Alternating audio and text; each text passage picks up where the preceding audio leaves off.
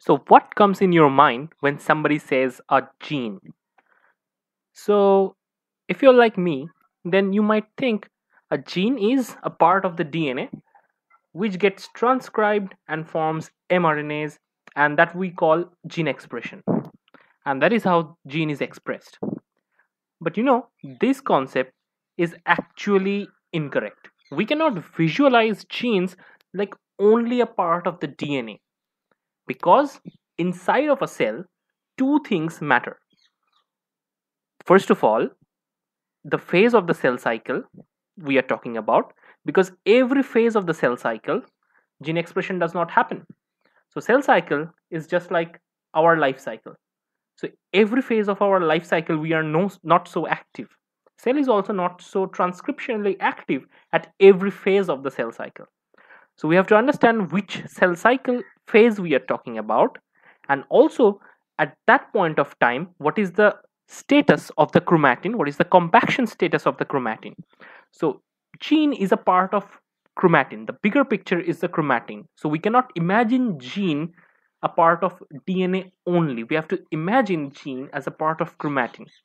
So, the better picture is something like this. So, we can understand the cells, the nucleus is transcriptionally active in interphase, where the chromatin landscape is relatively relaxed and the cells are transcriptionally active.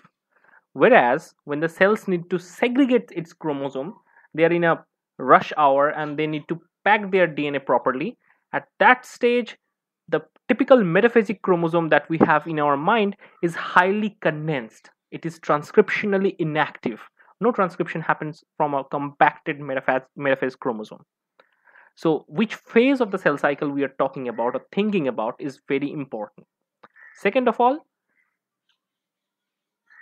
if we talk about a gene, let's say a length of 1 kb, we cannot imagine a blunt picture of only DNA and a segment of the DNA spanning 1 kb, because along with DNA there is histone, which is forming the nucleosome bead on a string arrangement.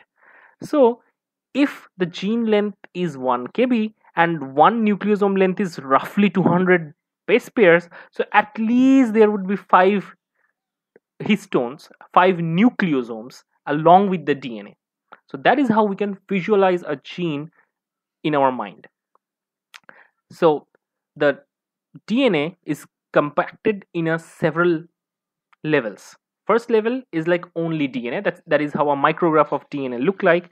It's like 0.1 to 1 nanometer structure, whereas the nucleosome is a level 2 compaction, which is a 1 to 10 nanometer fiber, whereas a higher order compaction is a chromatin fiber. With increase of complexity and compaction, the chromosome it's losing its ability to transcribe or give rise to functional mRNAs. Now, along with histones, the DNAs make a compact chromosome, which kind of look like this, and this is literally inactive for transcription. So let us look at how this histone octamer forms. So the histone H3 and H4 forms H3H4 dimer, whereas H2A and 2B forms H2A2B dimer, and that forms H34 tetramer, and H34 tetramer interact with H2A2B dimer to form a core histone octamer, and that core histone octamer is wrapped around by the DNA. Now, DNA backbone is negatively charged. Histone has multiple positive residues, mostly lysine and arginine. So there is an ionic interaction. Apart from ionic interaction, there are hydrogen bonding between them. So that is how DNA is wrapped around these histones in a chromatin fiber. So now you can understand why this kind of picture shown here could be incorrect to understand. So in eukaryotes, the transcription or the gene expression is pretty complicated, because first of all, the RNA polymerase and its associated general transcription factors of transcription factor 2 family is a huge complex, and that complex need to be recruited in the promoter, And now RNA polymerase has to scan through the whole span of that nucleosome, provided there is a huge amount of obstacle in its path.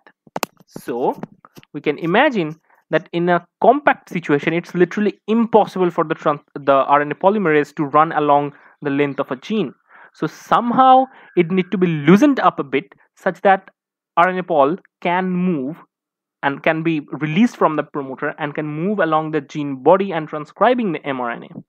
So the transition between a closed chromatin to open chromatin is important. But how does this switch happens? It turns out there are specific histone modifiers and nucleosome remodeling complexes which can bring about these changes. Histone modifiers can modify the histone and can alter the degree of interaction between the DNA and histone, and thereby can modulate the compaction of the nucleosomes.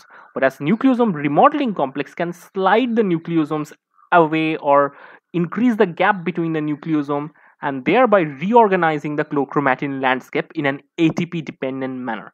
So together these kind of modifiers and remodeling complexes can alter the chromatin landscape and thereby aiding in gene expression processes. And also nucleosome remodeling complex can either change the spacing between the nucleosomes, or it can slide it, and also it can replace with a histone with a specific histone variant. And it has been seen with the active chromatin there are signature histones which are associated with an active, transcriptionally active chromatin. So that is how we should think about a gene in a holistic chromatin landscape manner, not an isolated part of a DNA. And also there are other cis regulatory DNA elements which aids in the degree of transcription and how transcription would be happening from the promoter. And those are enhancer sequence where specific transcription factor binds, and in coordination with coactivator or co-repressor, it regulates how the transcription would happen from the promoter region. So if you like my video, give it a quick thumbs up. Don't forget to like, share, and subscribe to my channel. Thank you.